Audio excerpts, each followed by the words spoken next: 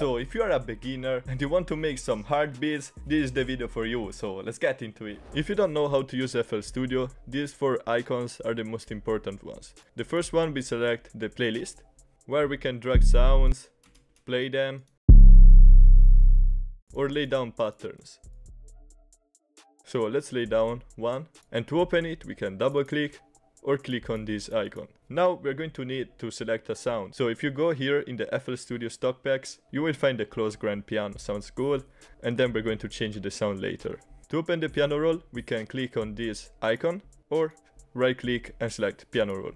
Without going too in depth about it, by right clicking here, we need to select a scale. Each root note will sound different, so let's select D and use the minor natural. We use that 90% of the times. Now just lay down a fast melody using a lot tissue notes that are only 1 semitone apart. Just click and find something that sounds good.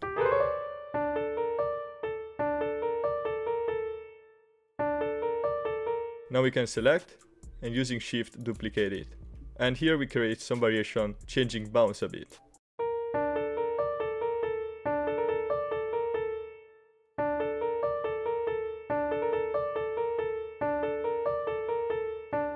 Okay, this sounds good. Now we need a different sound. So let's open Flex, that is a stock VST that has some good sounds. Cut the melody and paste it here. Spend more time searching the sound because it's really important. Oh, I really this one. Let's pitch it up using the Ctrl and up arrow, so it has the same notes.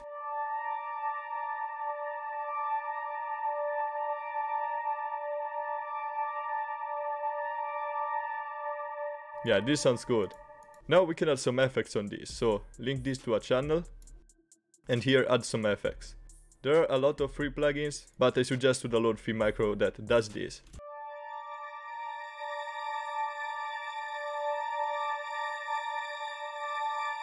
Yeah, that's good. Now let's copy this a couple of times and click Ctrl C to transform this pattern into audio. This can look scary, but I always reverse it. And then clicking on this arrow icon, we can stretch it. And select stretch here.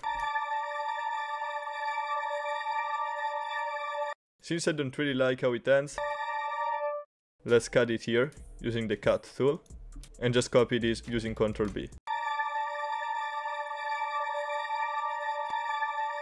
And find a better pitch.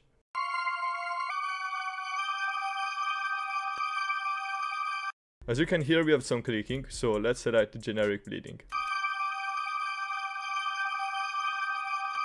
If it's still not working, just select everything and create a fade in and fade out, but make sure to select this icon. Yeah, that sounds good. Now we can click on the plus icon and create a new pattern. Make this longer, and we can add some bass notes since they are really common in these beats. So let's select again the close grand piano, but what note should we use? Well, if we double click here, we went up 500 cents, as you can see in the top left corner. It means that from D we went up 1, 2, 3, 4, 5. So right now it's in G. So let's right click here and select G. Go to a lower octave and place the notes.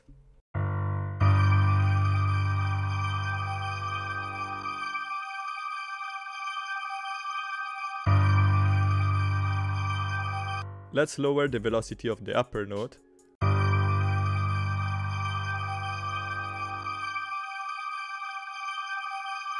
Now we will need a counter melody. So let's clone the piano, since it always works, and create a really simple melody, again using these 2 notes that are only 1 semitone apart. And let's make the velocity higher, that basically means the volume.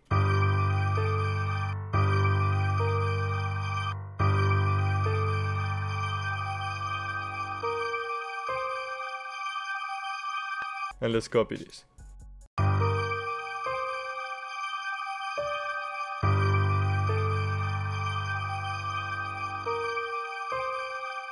Now let's pitch this up and add some effects on it, like some reverb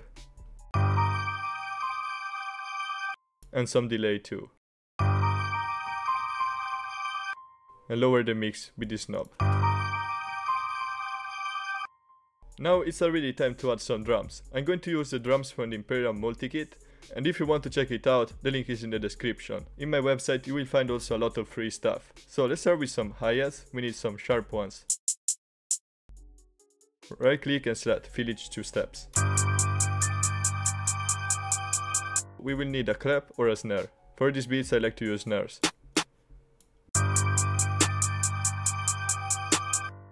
And always use this spot. So we can select this and click Ctrl B.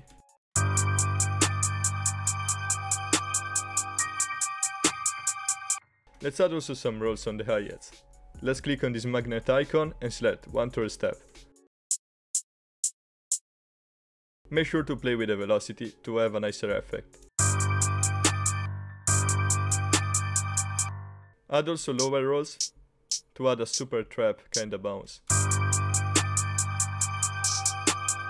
Usually before the clap rolls sound really good. Now let's delete this and copy it over. Click Alt R to randomize the pen and the velocity.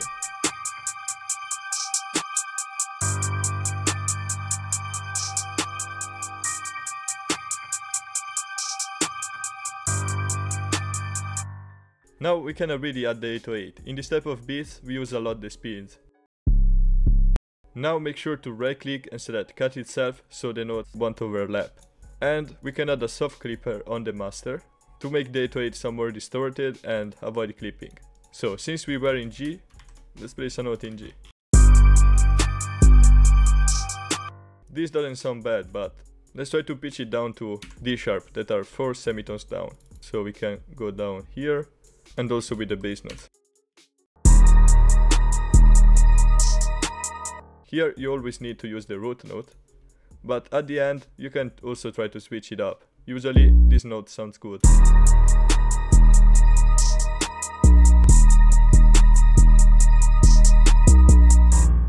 Okay, let's copy this and create some variation at the end.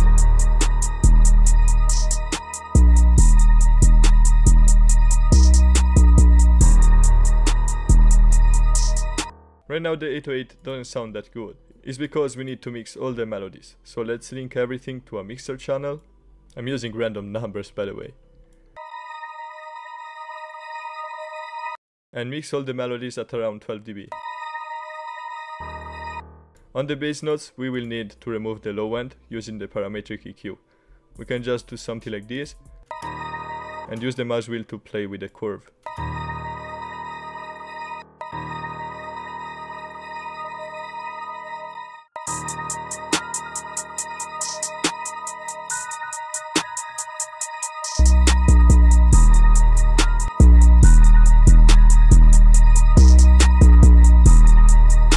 Yeah, this sounds good.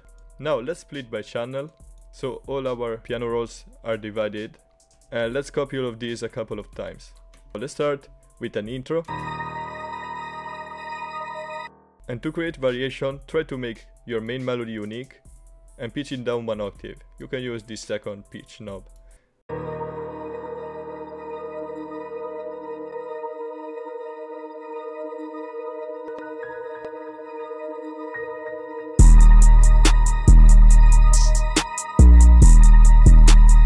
That sounds good.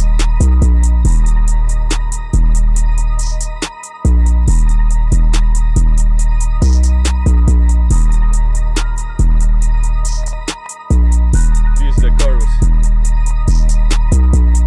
Make sure to add some pauses on your drums and bring the pitch down melody.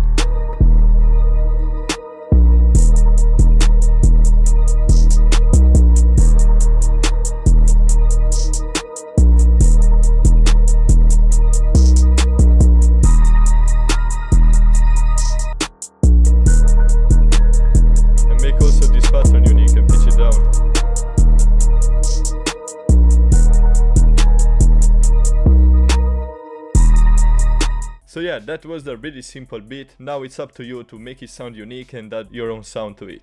And if you are a beginner and want to learn how to make beats faster, I just released a course, and if you want to check it out, the link is in the description.